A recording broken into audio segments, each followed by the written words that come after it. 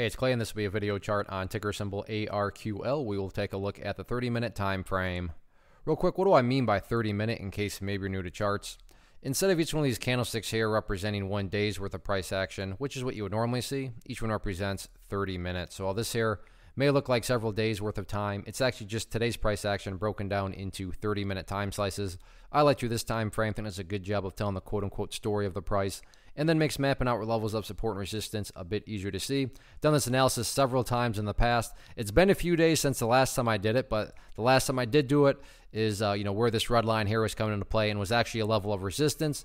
But the power of charts talked about resistance, and you can see today in the morning struggled to break above it, and then when it did finally break above it, the rest was history. A very nice move followed. So that leads us into our first update that needs to be done, and that update is just based on a foundational rule in charting, which states when levels of resistance are broken and closed above, they tend to act as, and you want to see them act as support. So $5.25, newest area of support. Now, the other area of support that was formed after today is what I would call the ideal level. When you say, hey, Clay, what would make this chart look the absolute strongest going forward?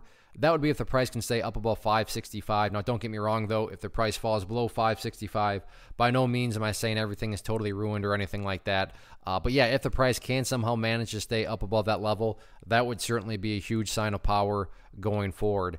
Taking a step back and looking at things from a bigger picture point of view, so this definitely pertains to those of you with a broader time horizon, but that's where the purple line there comes into play, the 50-period simple moving average, keyword being moving. So as time goes by, that purple line is going to move itself higher and higher. So a very basic yet extremely effective way to judge the health of the overall move.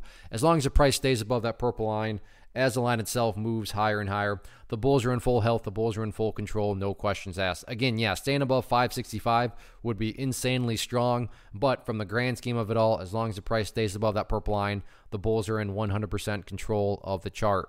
What about levels of resistance?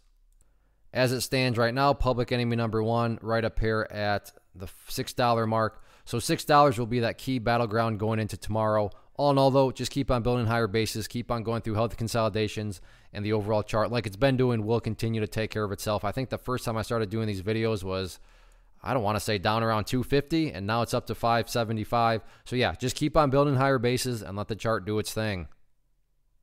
One of the biggest questions that I get is, hey Clay, how do you find the stocks that you trade? So what I've done is put together a free resource guide where I talk about the tools that I use to locate stocks that I find interesting and think may have potential. So if that sounds like something that could add value to you as a trader, then click on the image that is up on the screen right now and I will email you the guide. The guide itself is very short and to the point, and best part, it's completely free.